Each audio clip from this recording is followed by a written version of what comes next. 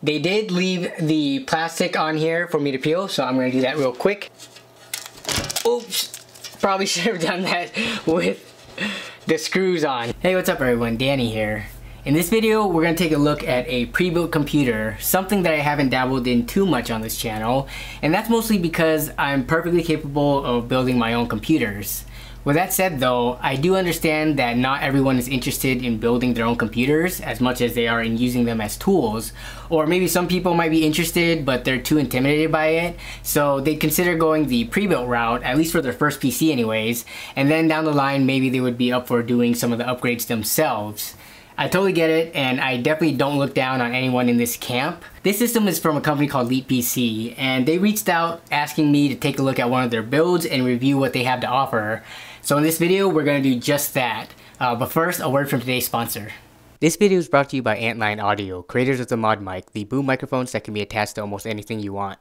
Take your favorite pair of headphones, VR headset, or whatever else you fancy, find a flat surface to attach the magnetic base to, and instantly turn it into a sound recording peripheral. The Mod Mic comes in 3 different versions, the wireless, USB, and universal 3.5mm. All the audio in this pre-roll is actually being recorded by the Mod Mic wireless, and this is all the way over in my echoey bathroom. This is raw and unedited, it hasn't been altered in any way, so this is the high quality sound that you can expect from Mod Mic.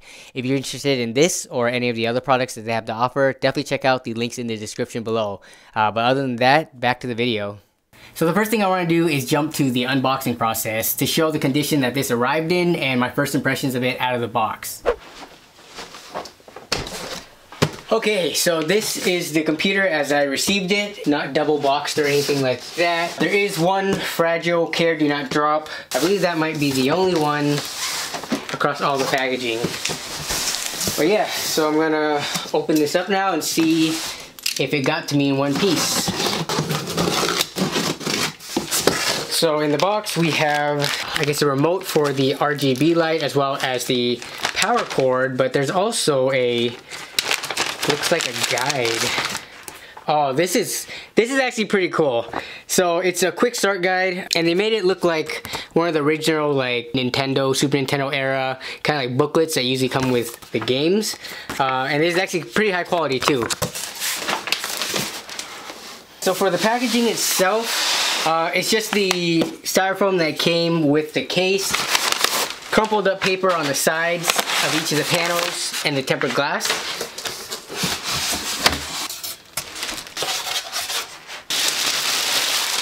So it is packed with the expanding foam, which is what a lot of these companies do when they ship fully built PCs to make sure nothing inside moves around, especially the graphics card, since that's pretty heavy, and in transit, if that's wiggling around too much with how much weight it has, it can rip out of the slot. Definitely want to make sure that stays in place, but we're gonna remove this and reveal the system.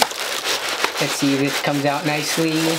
Alright, so this all comes out without having to remove any of the parts, which is good. So removing the foam packets. I'm not going to focus on specs right now because I'll go over that later on in the video when I have everything listed out. I just want to see what the build quality is like right out of the box. The cable management is actually really good. I'm not going to touch this, and I'm going to get some good B-roll that looks a lot better than from this angle, but on the front side, cable management is done really well actually. Yeah, I have zero complaints here, and it looks like everything is in place. They actually did a really good job making use of all the cutouts and grommeted holes in this case. So this build does only have one drive in it, and it's the M.2 drive, so that's, you know, cableless, and it is in the front side there. So there's no like 3.5 or 2.5 inch drive back here. So here's the RGB control box for the 2 LED strips that we have in there. There's one below the motherboard and then one at the top side. Alright, that's about it. Just out of the box, there's no apparent damage. I think cable management looks good. So let me plug it in now and boot this up, and we'll see what it looks like when we initially turn it on.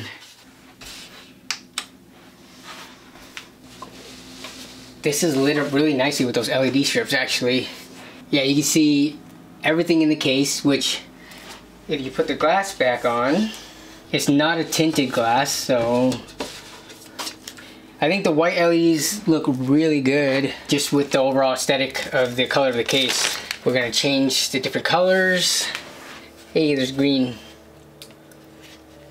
Alright, we're in. So this looks like a pretty fresh Windows install. Firefox is already pre-installed. Let me see if there's anything else that was added here. Looks like we have the drivers for the AMD graphics card. And aside from that, nothing else installed. So this is a clean, fresh Windows install, which is nice. There's no bloatware or anything like that. Let me actually check the BIOS real quick and we'll see what that is looking like. But on the Windows install side of things, it looks good. This is a good fresh start. So just looking through the window, the memory is G.Skill Ripjaws rated at 3600 megahertz. So hopefully that profile is going to be turned on. The XMP profile is activated. No overclock on the CPU at all. It is just running at stock settings, but because it is a B450, you could do this on your own. If you want to, you probably could get a slightly higher all-core overclock. All the fans are just set to auto, and we're just gonna leave like that for the testing. Alright, so BIOS looks good to go. So the PC was delivered safely in one piece and there were no obvious issues or damage. Now let's take a look quick at the specs. In this particular build, we've got a Ryzen 5 3600 rocking the stock Wraith cooler, and it's paired with the ASRock Pro 4 B450M motherboard. Notice that this is a micro ATX board and it's in a mid-sized tower case. This can sometimes look a bit weird, but I think the placement of the LED strip in the gap works out really well. But this is just something that you might want to keep in mind depending on your preferences. There's 16 gigabytes of G.Skill Ripjaws at 3600 megahertz CL16, an 8 gigabyte RX 5700 ASRock Challenger graphics card, a 1 terabyte Western Digital Blue NVMe SSD, an EVGA 650 watt 80 plus white power supply, and all this is enclosed by the Fractal Design Meshify C case. There's two non-adjustable RGB strips that are controlled by remote control, and the system is running an activated retail copy of Windows 10 Home. I did go in specifically and check the status of the key to make sure it was a legitimate retail copy. That's kind of important because it's going to affect the cost analysis later on in the video. Before we dive into pricing though, I want to show the performance of this PC to give an idea of what it's capable of. To test the system, I left it at stock settings because I think that most people buying a pre-built system like this just want something that works right out of the box, something that they don't have to go in and make any adjustments to the settings or tinker with anything like that. So stock is like the best representation of that. I tested this build against titles in both 1080 and 1440p, as those would be the two most fitting resolutions for the specs. So let's check out the performance, where you can see the utilization, the temperatures, and the frame rate all being monitored.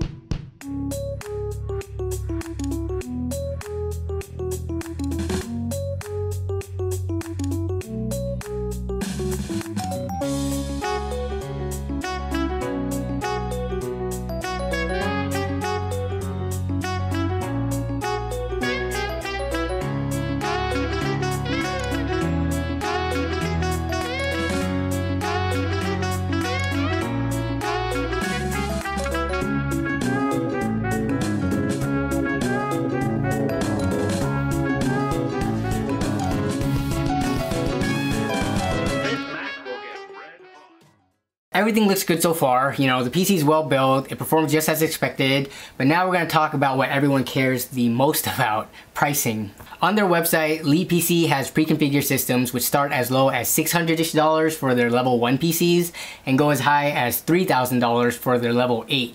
These builds already have all the parts chosen for them. You just pick one that fits within your budget and that's it. All the builds are for the most part well balanced and make sense. I didn't see anything that really made me scratch my head, like there wasn't any obvious bad pairings of CPUs and GPUs where you would get really noticeable bottlenecks or anything like that.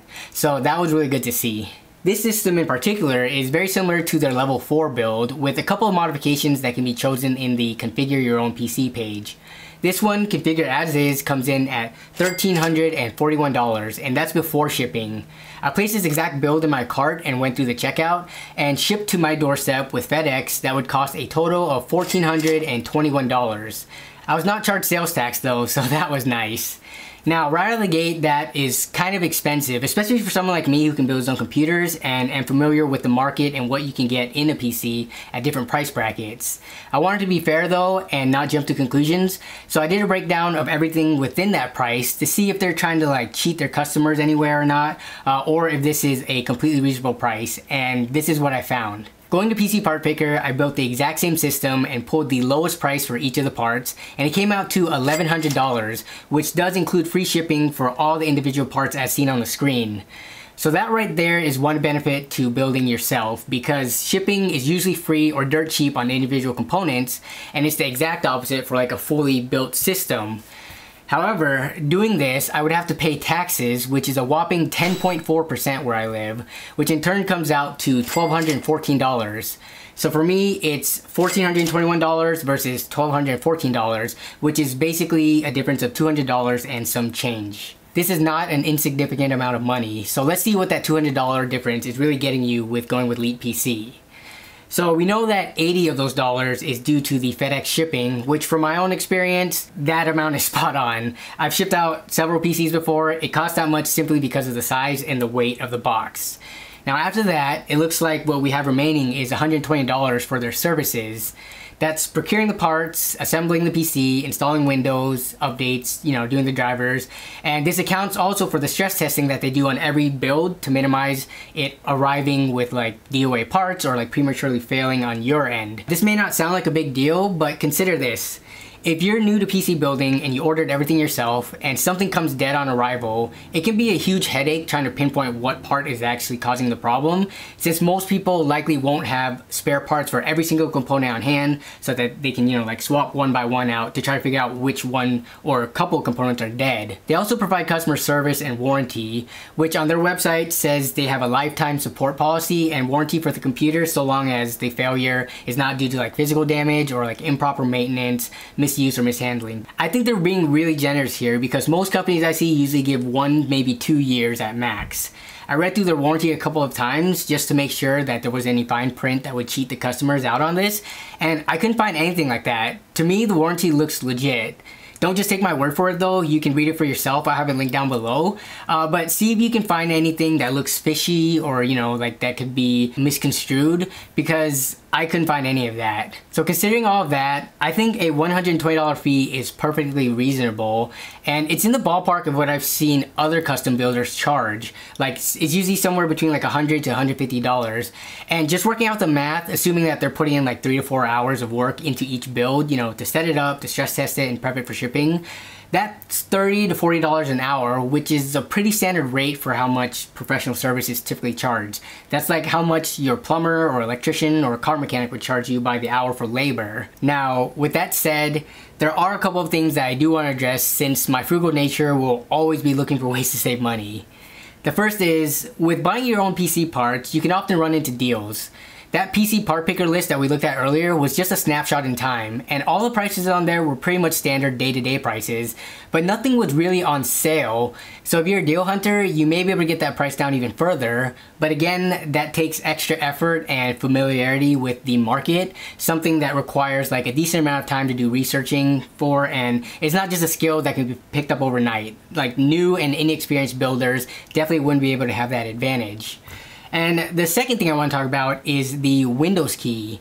So the majority of people that I know are either running Windows unactivated, which is completely free, or they're using gray market keys, which are around $15.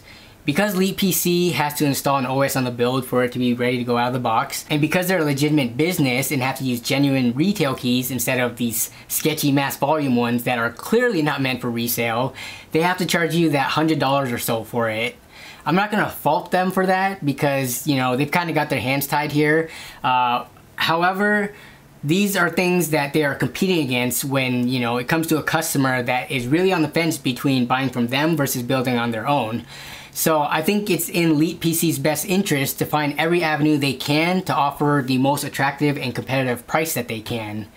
It does look like they run sales on their website, so this is one way that they can make back some of the ground for the price difference, especially during the holidays if they can run even bigger sales. So all in all, what's my final verdict? Well, I think Leap PC is legit and they're fair with their pricing. I don't think they're out to con buyers with excessive markups or build fees. Their pricing checks out from what I can see. It should have been obvious from the beginning of the video though that their target demographic is not the DIY builder. Instead, it's the people who want a quality system and are willing to pay a little bit extra for it to be built correctly and for it to be ready to go out of the box when it reaches them.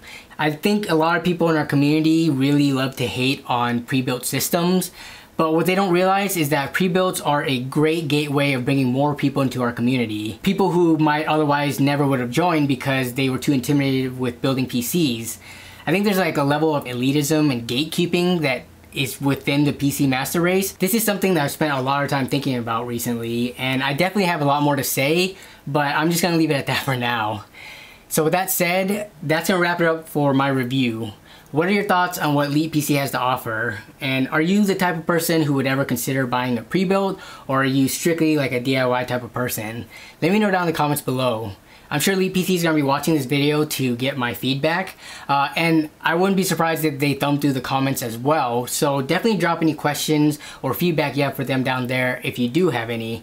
But other than that, I just hope you enjoyed the video and found it either helpful or entertaining. I want to thank you all as always for watching and for supporting the channel, and yeah, I'll see you down in the comments as well as in the next video. Bye.